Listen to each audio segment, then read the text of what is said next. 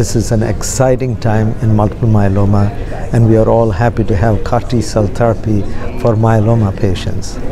Now, I will specifically talk about bb2121 program, which is a CAR T-cell against BCMA, B-cell maturation antigen.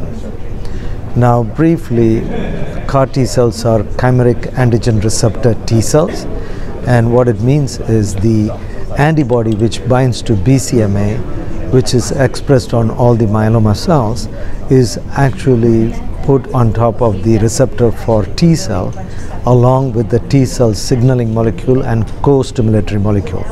So this is a second generation CAR T-cell, and this is the patient's own T-cells. Now, the clinical trial has been ongoing. It's a phase 1 dose escalation part of the study, and we were part of that clinical trial.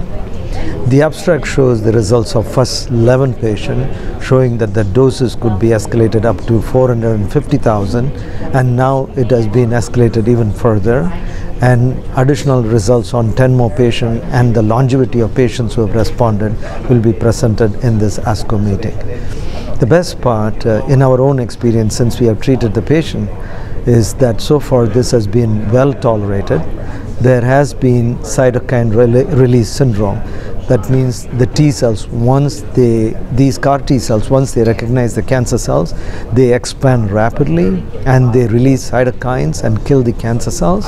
And these cytokines can give you side effects for the patient. But in general, at least in the first 11 patients, the CRS grading was only up to 1 to 2, so it has not been grade 3 or 4 has been encountered. But in the next series they will present here, they have used tocilizumab, so the side effects were predictable and they were also manageable with the help of tocilizumab, and so the patients have all benefited.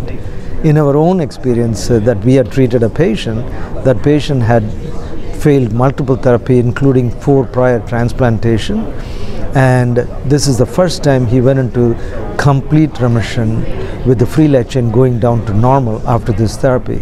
So it is very exciting, but obviously phase 1 and it is preliminary. We want to see how durable it is and whether it will actually pave the way for a curative therapy for myeloma. So that is why there is a lot of excitement around this treatment.